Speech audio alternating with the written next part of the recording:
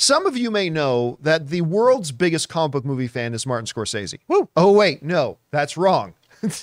There hasn't been anybody as outspoken against comic book movies than Martin Scorsese. And let me rephrase, the great Martin Scorsese, because this dude is unbelievable. Like, he will go down on the Mount Rushmore. He is one of the greatest to ever do it. He's got a new one coming out, Killers of the Flower Moon, which I am so excited to see. He is absolutely one of the best that we've ever had. However, he's also not been afraid to stir the pot a little bit. You guys will remember back in 2019, he came out, turning off a lot of film fans with comments about how comic book movies aren't real cinema. It's like, what? And listen, the smartest, best, Michael Jordan threw up air balls once in a while. Greatest of all time, he would throw up air balls sometimes, right? He would. He threw air balls up.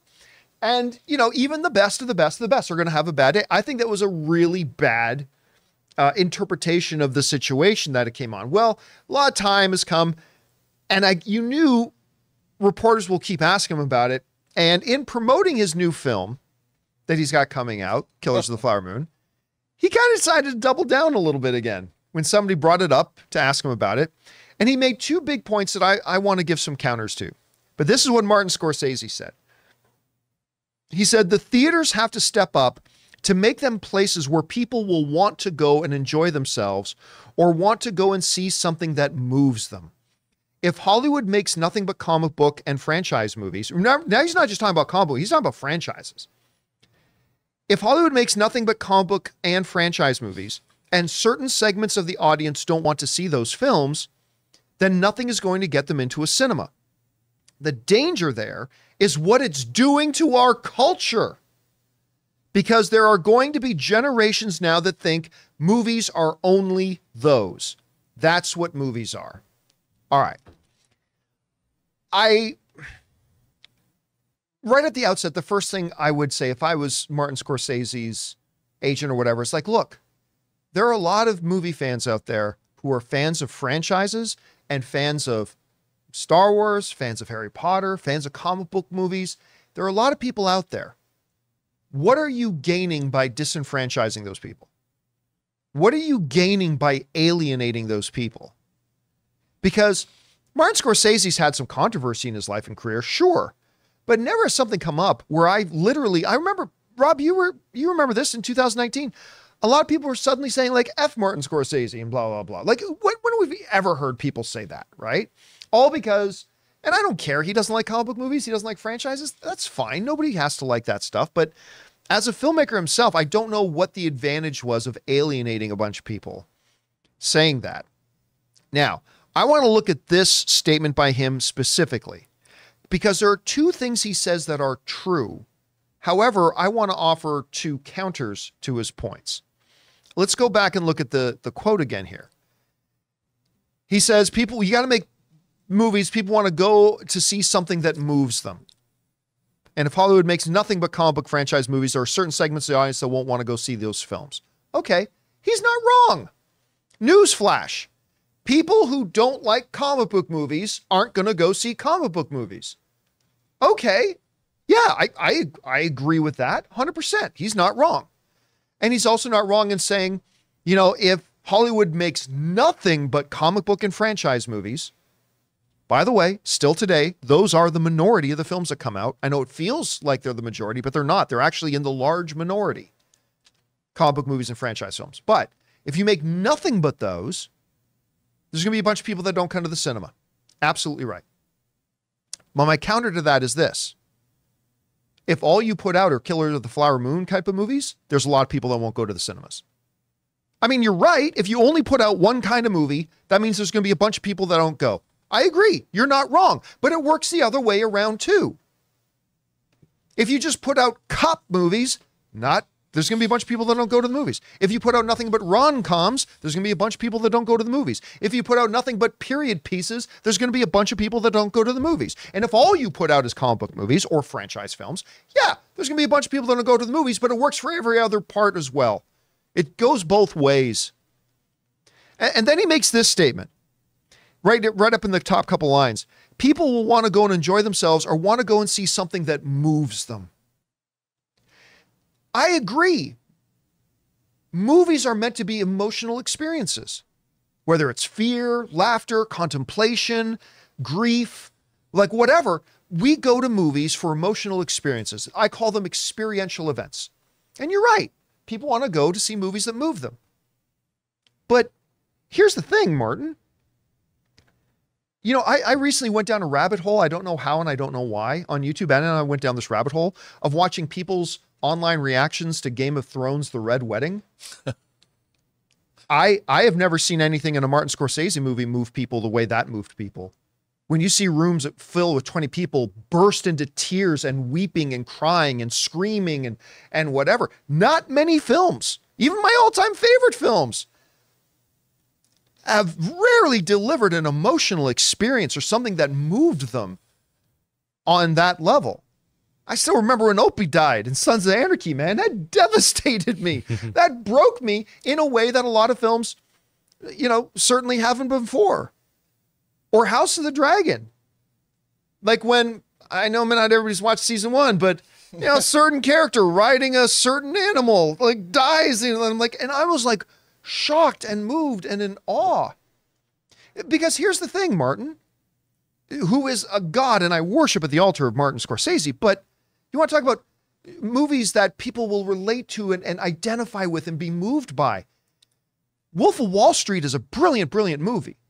But I'm going to tell you what, people can identify more and relate more to a Ms. Marvel about a young girl who find it awkward to be in high school and searching for identity and what her place in the world is. Yeah, turns out she has a superpower too, but I mean that then a rich billionaire dude who gets busted by the feds and goes to prison. They all have merit and they all work to deliver an emotional experience. And all movies deliver different kinds of emotional experiences. It does not elevate one over the other. One of the most moving scenes, not the, but one of the most moving scenes I've ever seen, Infinity War. A CGI raccoon talking to a Norse god, and the Norse god talking about all the loss that he suffered in his life. And I'll tell you what, you can focus on the fact that it's a CGI raccoon talking to a Norse god. Yeah, you can do that. But that scene emotionally moved me. And it resonated. Like many Martin Scorsese movies do too. So yes, if you only make comic book movies, 100%, you're alienating a bunch of the audience. But you can say that about any other, if you only make any other kind of movie too. I want to talk about this thing as well. When he says this, the danger there is what it's doing to our culture. Because there are going to be generations now that think movies are only those. That's what movies are. That movies are only comic book movies. Point to me one year when we had 12 comic book movies come out. Point 1 year out to me that had 12 comic book movies come out. You can't. At least not big Hollywood wide release comic book films. Hasn't. Oh, I can point to you a number of years on how many cop movies came out, or crime movies came out, or murder mystery movies came out, or rom-coms came out. I mean, yeah, you say there could be a generation. Guess what? People lived for 80 years never even thinking you could have comic book movies on screen. They're having their moment now, sure. But generations of people thought, oh, movies are everything but the things I like. You know, John Schnepp, Rob, you and Schnepp would often, we would talk on Heroes a bunch. We would talk about the fact that, you know, you guys went through your teens, your 20s, your 30s, never thinking we could ever see this stuff on screen. There were generations of people who thought the movies were for everything but the things they liked. So yeah, comic book movies are having their time. If you look at the last 15 years, yeah, they're having their time right now. But even in that, there were decades that were predominantly dominated by certain subgenres of movies, but we never worried that people are going to look back and think that's the only thing that movies are. If all you made were cop movies, like, again, I see what he's saying. He's not wrong. You don't want a generation to look back and only think that this is what a movie is and it's only comic book films. Of course not. But Rob, that's not what's happening today. These are the ones that are succeeding a lot, sure, but that's the audience dictating that. So there's truth in things that Martin is saying. I just think that they're truths that are part of a revolving door that go both ways. And I think he's overlooking a couple of things here. And again, I say this with all reverence for Martin Scorsese. Guys, we want to take a second to thank a sponsor of today's video, Mint Mobile. Signing your life away to a big wireless provider is kind of like being trapped on a roller coaster from hell. Sure, it looks like fun at first. They probably even threw in a free phone, but now you can't get off. Month after month of insane bills and unexpected thrills, like overages and surprise fees. If that sounds like your current big wireless plan, it's time to get off the ride with Mint Mobile. For a limited time, wireless plans from Mint Mobile are just $15 a month. That's unlimited talk, text, and data for just $15 a month. You guys know before I came to Mint Mobile, I was paying triple what I am paying now on the standard big wireless plan, and I will never go back. All plans come with unlimited talk, text, and high-speed data delivered on the nation's largest 5G network. Use your own phone with any Mint Mobile plan and bring your phone number along with all your existing contacts. To get your new unlimited wireless plan for just $15 a month and get the plan shipped right to your door for free, go to mintmobile.com/Campea. That's mintmobile.com/Campea. Cut your wireless bill to just $15 a month at mintmobile.com/Campea. Rob, you heard the new comments being made by Martin about franchises and, you know, comic book movies and things like that. What's your take on them? Well, I mean, I think what he's really speaking about is the fact that the cultural landscape that we live in now is very different. You know, every decade's different from the decade before. And motion pictures as they stand now are different in terms of the cultural conversation than they were 10 years ago or 10 years before Just that. as the 80s were different from the 70s, the 70s were different from the 60s. And it used to be, and one of the big problems is the studios now are making movies for a global audience. Whereas 25 years ago, the global audience, the box office, you never had, movies made most of their money domestically. Now, a lot of these big movies make most of their money foreign. So in order to travel foreign, they can only make certain films, like comedies don't really travel well foreign because comedy is colloquial. You know, it's local. And how can you expect one country that's very different than this country understand our humor? So big, huge blockbuster comedies don't get made as much anymore. And I think what he's worried about, like studios used to make, like Paramount would make, over the course of a couple of years, you'd get a Footloose, a Fatal Attraction, and a Hunt for Red October, all from the same studio. And the studios would make all different kinds of movies to appeal to different kinds of audiences, but they weren't spending $200 million to make $1 billion worldwide. So the business has changed, and it's limited the kinds of movies that are getting made. The flip side of that, which I wish he would mention more, is that a lot of the kinds of movies that the studios used to make have moved over to television and streaming. Yeah, that's a big point too. You know, we're getting all of these great dramas and really interesting stories being told in novelistic fashion on streaming services. I have to tell you, John, I watched a banger of a low-budget movie that came out of Ireland called Lola. Oh, I saw that. Black and white movie. Did you watch it? Yep. Man, this movie was so clever about these two girls in the 40s that create a machine that they name after their dead mother, Lola, that can receive broadcasts from the future. It was a total science fiction movie, totally low budget. I was enthralled by this movie, and it was just as thrilling and maybe not just as thrilling and enthralling as a $200 million movie. But what I really liked about it was, at scale, I was enchanted, charmed, and then I was like, oh my God, what's going to happen? And there is, like you always point out, a wide variety of movies being made if you choose to look for them. Yes. It's just that at the studio level, the movies that are dominating the cultural conversation and even our genre conversation, if I wanted to do a show about this movie Lola, nobody would tune in. I'd do a show about Ahsoka, thousands of people tune in and will tell me I'm wrong. You know, and that's fine. But that's where we're at culturally. And I think that like you've always pointed out, there's a lot of movies being made. We're seeing movies from around the world come to America. It's just the cultural conversation tends to be dominated by certain movies when they come out. And yet there's a lot of great stuff coming. And the world, the universe proved that people will turn up for a Barbie and an Oppenheimer. Oppenheimer, a 3-hour biopic about the guy from created the atomic bomb, is almost going to make $1 billion. If you had asked me if I had that on my 2023 bingo card, John, I would have said no. I would have said 5 or 6 at tops. Maybe. I would have been off by And a that's bunch. only because it's Nolan. I didn't think Dunkirk would make $500 million, but it did. But the world will always surprise you.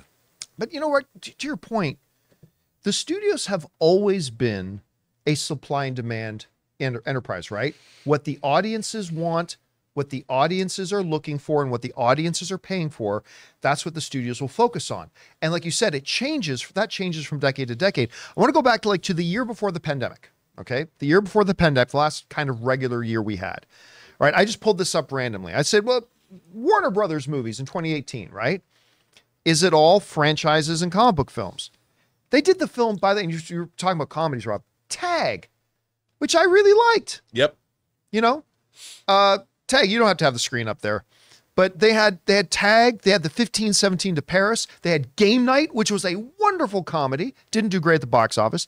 They did 12 Strong, they did The Mule, they did A Star Is Born, which of course was a remake, but whatever. They did They Shall Not Grow Old. They put out, that's just one studio in one year. Now, that year they also put out Tomb Raider, yeah. And they also put out Aquaman, yes. And they also put out Pacific Rim Uprising, but we won't. Nobody likes to talk about that. But they put out a mix. And this year, this has been one of the best years for comedies in ages. But the audience isn't going to them. And they're not going to support them. We've got a fairly big budget sci-fi movie coming out this week called The Creator, which right now, the people who've seen it are not just saying it could be one of or the best film of the year. They're saying it's one of the all-time great sci-fi classics already. We haven't seen it. It's tracking to make $15 to $20 million opening weekend. So again, studios make these movies.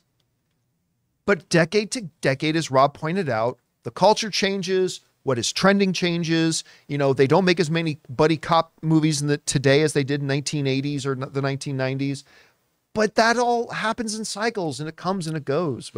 And also, we have different forms of entertainment that we didn't have when, Scorsese was coming up being a cineast in the 60s, and when he started editing, making stuff like Boxcar Bertha early in his career. It's just a different time.